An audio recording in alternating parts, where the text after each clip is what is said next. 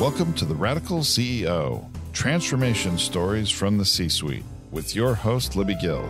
Libby started her career in Hollywood, where she led communications at media giants Sony, Universal, and Turner Broadcasting. Now, as a human engineering expert, she leads leadership, coaching, and consulting firm Libby Gill & Company, where she guides Fortune 500 clients to lead through change, challenge, and chaos. An international speaker and award-winning author, Libby's mission with this videocast is to bring you intimate conversations with business and thought leaders who've transformed careers and companies with their radical ideas and bold actions.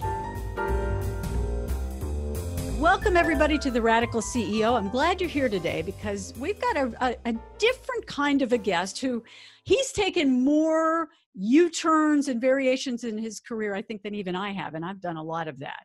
Shane Keough is with us today, and Shane is an ex-athlete turned CEO of a company called We Go for Two. He'll explain what that company name means in just a second, but that is a B Corp. And if you don't know what a B Corporation is, it's a really interesting kind of endeavor. They have to be certified as a B Corp. And in order to do that, you've got to demonstrate a balance between purpose and profit. And you've got to meet legal and certification requirements that say that you are meeting certain standards. But that's not where he started. He started, well, all the way back, his family business, the family operation was baseball. Shane's grandfather was a scout for the St. Louis Cardinals. His dad was a pitcher for the Oakland A's, California team, and also for Japan's Hanshin Tigers. And Shane himself was a baseball player. But as often or sometimes happens, life intervenes and takes you in a completely different direction, which led Shane, with a few twists and turns, to the sustainability business that he runs today. So welcome, Shane Keough. Thanks for being here. Thank you, Libby. I appreciate it. Excited to be here with you today. Well, first explain, I have to say I have limited knowledge of sports, like baseball, especially from the stands, sitting there with a hot dog and a beer. But what does We Go for Two mean? And why does it apply to this sustainability business?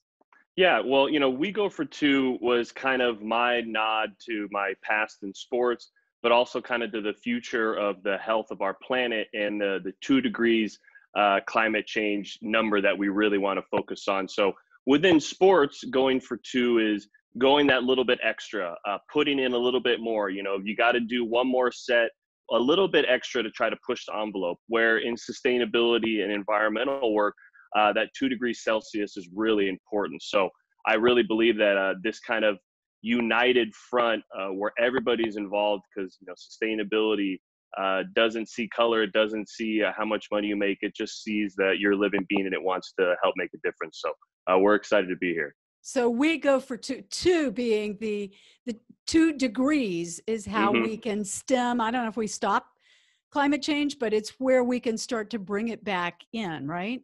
Yes, that's kind of just the number that scientists kind of universally from around the world have agreed upon. This is kind of the threshold we want to stay with under, or at least that's our focus, whether the planet cooperates, because, it is its own little living organism. So, what's good for the planet isn't always good for us as a human being species, but, we try to just make things better for ourselves, and we realize the planet will take care of itself as well.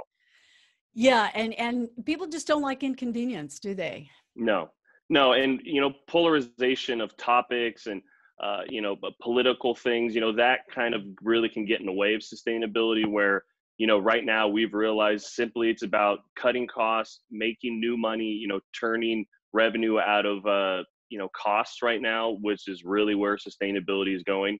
And then just social impact and involvement is kind of how communities get involved on the local scale. Well, I want to ask you about the sustainability world, but before we get to that, I want to backtrack a little bit and tell me about your baseball career. Okay. And where that went and set you on a new path. Yeah. So, obviously you alluded to my family. I think combined, I played about 4 years. So you add that to the about 86 years combined for the rest of my family. Cool. My grandfather actually played and scouted. My father played and scouted. And actually my great uncle played professionally as well. So I've been around the game of baseball a long time. I grew up in locker rooms here in the States and in Japan. You know, and I think what's kind of great about sports is there's so many great opportunities to interact with different people from around the country and around the world. But just seeing your own country in a different way was really cool. Yeah, I bet. I went to high school in Japan, so I had an Oh, very opportunity cool. Yeah, you get yeah. it. You see and also, I mean, baseball's huge in Japan. I mean, we Oh, know it's that huge. here now. It Yeah, has been for a long time. Right, exactly. right. Yeah, that was So, during the strike. My ah, father went over there and played during the strike here and loved it so much he didn't want to leave. So all we right. stuck around. So how long were you there?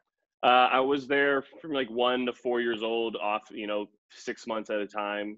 We had like our lives there during the season, and we'd come back here and, you know, kind of mix and match with the family stateside, and then get back for the next season. So kind of definitely had a dual citizenship little life growing up. Yeah, interesting. I did the same in my teenage years when my dad was a Navy doctor and went to Japan. He Oh, was in wow. private practice for many years and then decided, I'm going to do something new. And that's what he did. So I Hey, went back that's and what it's forth. about. Yeah. That's what it's about.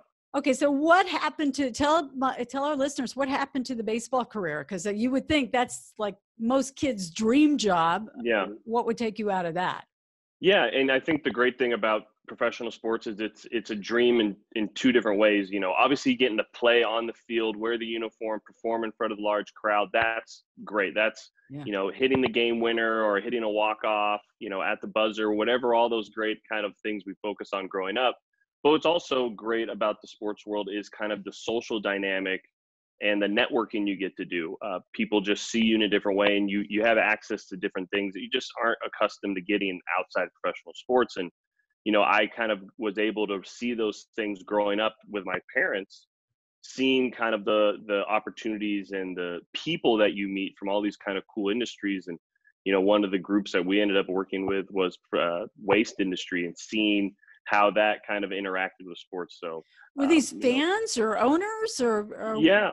I guess a little bit of both. You know, you have boosters in college, but in professional sports, you just have, you know, really great fans who buy box tickets, who yeah. have season tickets, who maybe donate money to the team's foundation, or you know, maybe help the guy who owns the stadium get the team on in the beginning. And that's kind of what my dad was into when he got to Oakland. Was a bunch of the guys who ran the waste industry up there were fans of the team, and loved the golf and loved the hunt and do all these other things. So, you know, he got to see and be around these people growing up. For me, was pretty cool. But you had to get out of sports because of an injury, right? Yes, I had a pretty bad knee injury that I realized I was playing with for about a season. So once I was released and had the opportunity to kind of get back into it, and you know, started finding some things out about myself when I was in rehab, you know, sitting in a bed and unable to move, you know, trying to help other people, because that's just kind of what I always was used to, was using the things I had at my disposal to try to bring others together. It's just being a sports guy. It's always what I enjoyed. And, That must you know, have on, been pretty yeah, heartbreaking though, right? And when you realize yeah, your career in that arena is over. yeah. And I think what made it easier for me was I took some time away, did some other things, got into independent acting, did some things in the entertainment space, but I started to work to go back to play.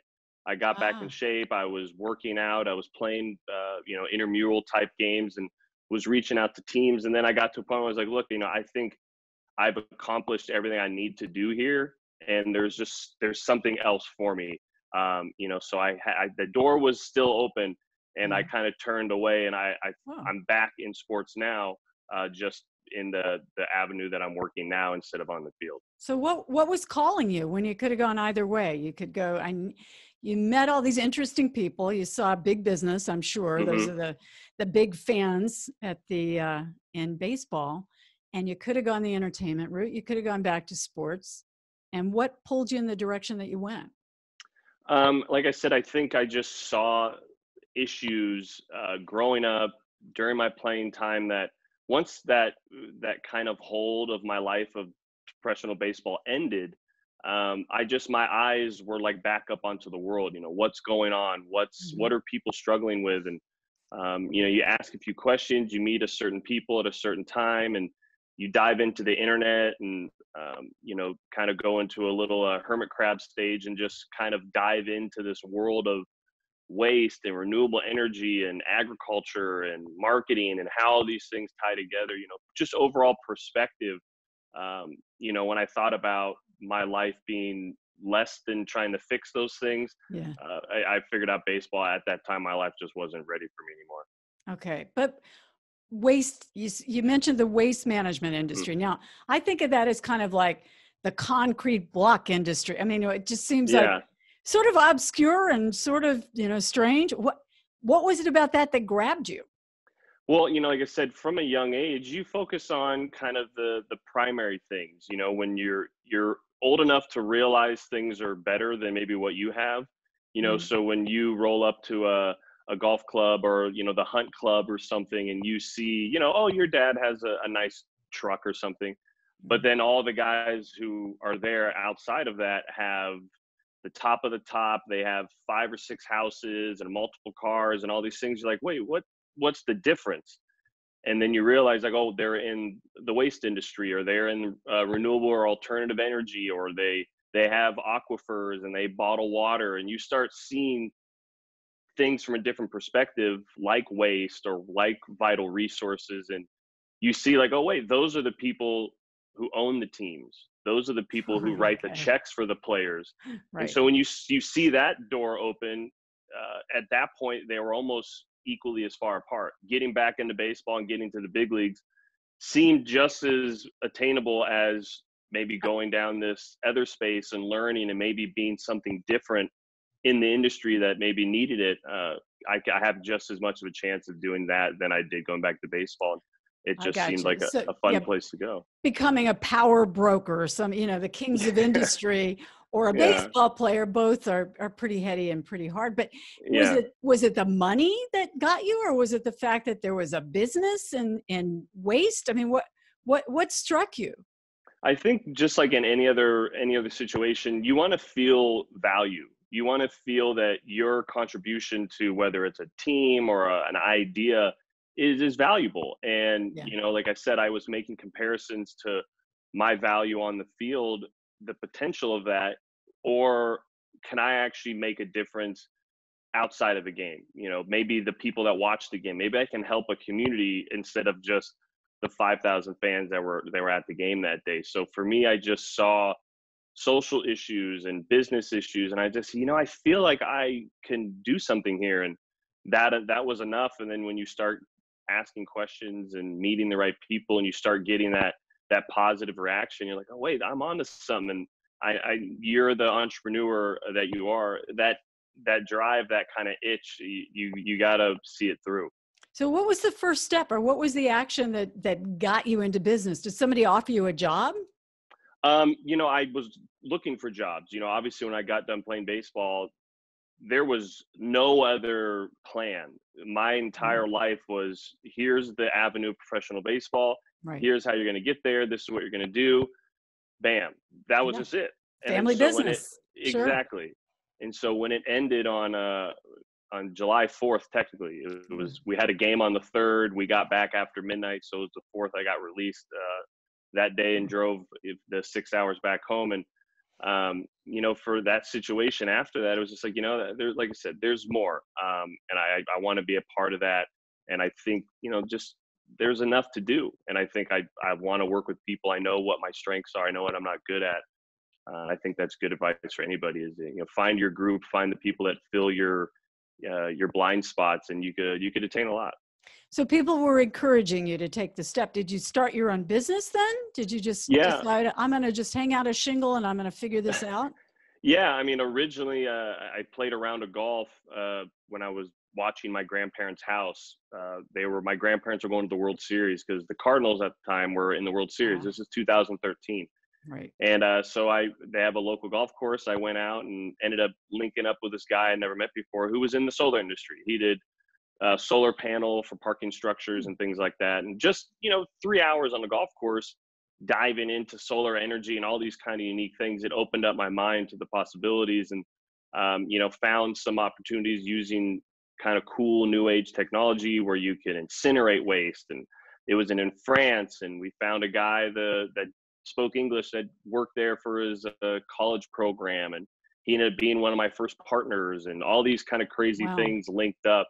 Pull on the thread on the sweater, and it'll look different. Yeah. At first we were very technologically focused. Now it's social marketing kind of engagement focused, using technology to kind of promote these different things. So what kinds of things does the business do? What does We Go for Two do now? What sort of services, activities? What's your day-to-day customer? Who do you support? Yeah. So right now our big focus is with minor league baseball. Obviously, being a former player in that league, I understand kind of how impactful they are to their communities. And there's 160 teams. They play over 10,000 games a year. There's 43 million fans a year that go to the games. And the cool stat is that 81% of the U.S. population lives within driving distance of a minor league team. So wow. We see it as a great place to kind of instill some knowledge, create a narrative, and then people can then take it home with them and create the narrative kind of personally within the confines of their own home. But they pick it up at the game. What's the kind of one-liner then? And what is that narrative? What do you want people to walk away with understanding or knowing? Well, our kind of one-liner for We Go for Two is our product is our impact. So us making an actual measurable difference is the most important part. Obviously making money is equally as important, but we have to be able to make measurable impact. So right now we're a program kind of development group. So we develop kind of like a program similar to like a personal trainer would develop your workout regimen. Right. So we give people an opportunity to take advantage of sustainability while not getting them bogged down by the struggle of just getting acquainted and what sustainability even means and all the different compartments that make up sustainability. So we have a structure that we're kind of working within that right now. Okay. I want to hang out with one phrase that I love. Our product is our impact. That's a great line. And I've never heard that. I always tell my coaching clients when they hit on something, it's like, oh, my cliche meter is going way over to the heard that a million times side. Yeah. But I haven't heard that a lot. And I think that probably applies, to people who do what I do, professional speakers, people that are out there. You think, gee, are my results sort of fuzzy or non-metrics based or abstract? But no, it's the impact that you make. So that's what you measure. Yep. And okay, so you're training, you're developing programs, like you'd go into a company and say, hey, here's what you guys can do to turn the needle. Yeah, pretty much. The initial stages are like getting ready to get a suit fitted. So everyone kind of has an initial onboarding process where, okay, what are your low hanging fruit? What are your trouble areas? What are the things you want to know more about? I can't help you save water unless we know how much water you're using to begin with, and what kind of consistent benchmarks do we see so we can work from there.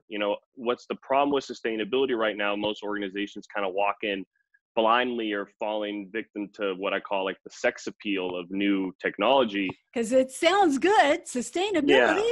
When it's not always the best fit. And that's what we don't want, is we don't want people to take a chance or take that sustainability step, get burned, and then be hesitant to jump back in again. Because there's a downside to them, right? You're going to use less electricity or less water or less something. Yeah. And most of us don't like that.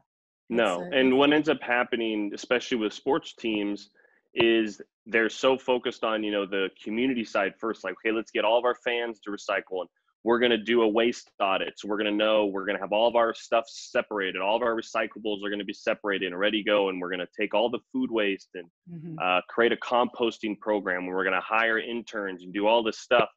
And then you go, great, you did all that. You did a whole season of top-notch stuff. Did you guys save money? No. Did you guys measure, reductions, CO2 reductions, footprint, any of that? No. We composted that, but we don't really know what that looks like, because maybe the composting facility was 100 miles away. So maybe actually your footprint was actually increased by, so it that's felt the idea. Good. It sounded good, but it did. Yeah, that's interesting. I know there's such a conflict now with people flying and flying more, and there's so much available. And even people, there was a lot about people flying to a climate summit. It's like, wait a minute. Wait, shouldn't this be virtual? Yeah, exactly. And it's Yeah. really hard to wrap your head around, but I would imagine a lot of companies don't even know what their No sort of clue. footprint is, or what their climate Yeah. is. Yeah. No, definitely. Interesting. And then, so what do people at home, what can I do? I'm pretty self-aware. I think I recycle but I'm probably like everybody else. I don't know if I'm doing it right, or if things are going to the places they're supposed to go, or there are things I'm overlooking that could be so simple. And I do think it's probably global is probably a lot harder than household, neighborhood, community. Where do you start as an individual? Well, I think you touched on it there at the end is, everyone looks at sustainability as this global initiative. And we have to focus locally first, because people don't realize their local impact, what they're doing locally, actually does have a global impact. For example, you said you recycle at home. Do you actually know that? That's kind of the question people have to start asking is what I'm doing actually what I think I'm doing? So when you say you're recycling, for the most part, most likely you're just sorting, because right. It's now dependent on the waste hauler you're paying to move your trash. They have to recycle. They have to follow through on that kind of chain. Or the last 10 or 15 years, they've gone to facilities and put all the plastics into big squares, and then they send them overseas where they can either refine it and reduce it, or they manipulate it and make it back into plastic toys or other things like that, where now the situations have changed. So recycling is not really done at home.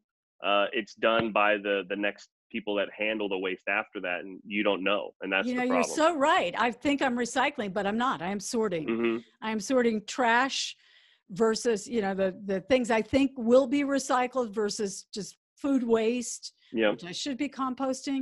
And I know in some cities, I go visit my stepson in San Francisco, and they've got the composting, and it's very much sorted. Oh yeah.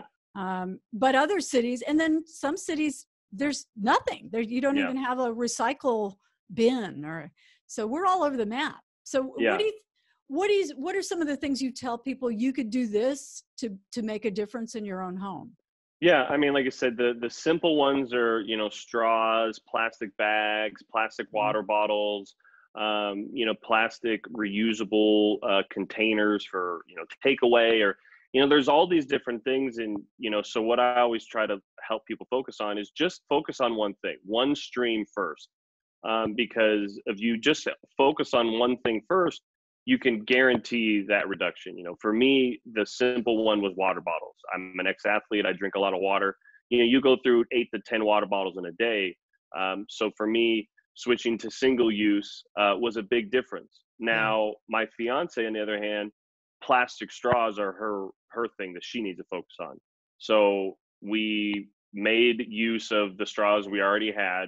We try to clean them and reuse them, but who wants to do all that? And then once those ran out, she tried the paper ones. They were too flimsy and didn't like all that. So she ended up liking some reusable plastic ones that they have, or some metal, or there are some ones that are like bamboo and stuff. So I've seen the bamboo, for her, that was her one thing. Some people might grocery bags might be theirs, or just like even food wrappers. Like how many people pack lunches for work?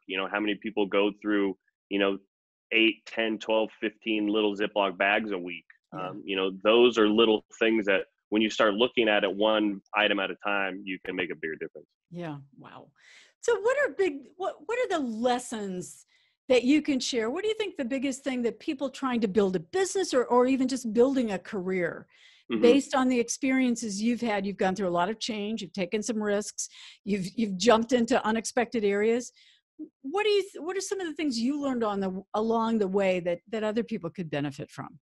I think obviously just like anything else, you got to know yourself. You have to know what makes you tick, what you enjoy. I like working with teams and interacting with people and hearing their specialties and putting that blend together. Some people, that's the opposite of what they like. Some people work best in isolation, or some people work best, outside with music on, or, by some, maybe in their bathroom, whatever, everyone kind of has their own spice. So, first kind of just get to know yourself a little bit. For me, I knew that just naturally I like to kind of offer my insight, offer my advice, or, offer a hand, or just try to give maybe people a different perspective of something they look at the same angle every day. Don't be scared of that. Did that forced time, I'm wondering if that time when you were in rehab, it kind of opened, I mean, you were forced into that situation, but was Yep. the self-reflection and sort of the stepping out of your day-to-day, was that helpful? Yeah, and you spoke to the injury, and actually there was a really important moment within that injury period where, coming from professional sports, I had the luxury of great doctors, and I realized sitting in my room for 3 weeks, while my knee got to a point where I could actually start moving around, I realized how lucky I was, not only to be in a comfortable space and be healing, but to have top-notch doctors and rehabilitation services. And so in bed while I was getting better, I wanted to start an online platform, a website where people could find doctors and medical professionals based on their actual skill and abilities, not their chances of marketing online, because there's a big difference. Never took the website out of beta stages. It was more just kind of that creation of that and working with people and setting up the site and being like, wait a second, I don't know if I enjoy this particular thing, but I enjoy working with people from different disciplines, and I enjoy creating an opportunity for people to help themselves. So I just continued to run with that. And like I said, pull the string. What is it, the 2 or 3 degrees of separation? You just don't know who somebody knows, where somebody's going to turn you towards. That's going to totally change things. And you just have to be comfortable with that and just know yourself, kind of things are going to be okay. Yeah, and just to add to that, there's a Malcolm Gladwell's, I forget which book it was in, maybe Blink. He talks about the law of weak ties. It's hard to say, weak ties. The people that are around you tend to know who and what you know, because that's kind of your inner circle. But once you start to reach out beyond that, where your connections are not quite so strong, you branch out into all sorts of unexpected things. That sounds like what you did through the people that you met through baseball. You started going down those paths and talking to people. And something as simple as, a golf game, I'm sure you were just relentlessly picking that guy's brain. Yeah. And, and sometimes too, you have to understand that, like I said, I mentioned it earlier, perspective is everything. And, we've all seen those kind of little optical illusion things where it looks like a chair, but then if you step a few feet to the side, it's actually a long kind of, so, I saw situations where, like waste or resources, you look at it different, and all of a sudden you give people an opportunity to look at something they think they know from a different angle. I always joke, it's like, a cup is for drinking, but if you turn it upside down, you could, put some on top of it. Now it has a totally different purpose. So, don't be scared to pull the string and see where it goes. And turn things upside down. I like that. So Shane, where can we find more about you? Is it We Go For Two numeral TWO? Yeah, so it's We Go For Two, like you said. Usually the two is kind of superscripted, like the degrees is. Obviously WeGoFor2.com is coming online shortly. You can find us at guest.eco, so it's GESS.ECO. Obviously social media at Shane Keough is pretty easy as well. I try to keep followers up to date on what we're doing as well. Great. And one last question for you. And this is my radical thought question. If you could make some change, you're already doing it actually, but some change in the world through just one radical idea, what would you like to see happen? The simple word is just collaboration. I just, in the simplest of things, I just see that people working together, regardless of their specialities or beliefs or whatever, people moving in the same direction is a good thing. So, don't be scared to mingle with people from different disciplines or different backgrounds. You'd be so surprised how helpful they'll be in your life moving forward.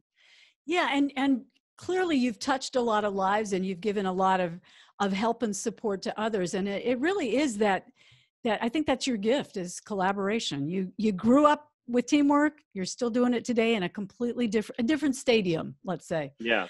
A different ballpark. So. Yeah. I hope so. Yeah. Well, thank you so much for being here. I really appreciate it. And no problem, Libby. You can pretty soon you'll be able to find wegofor2.com, and you can find Shane Keough online as well. Thanks, everybody, and have a great day. Thanks for listening to this episode of The Radical CEO.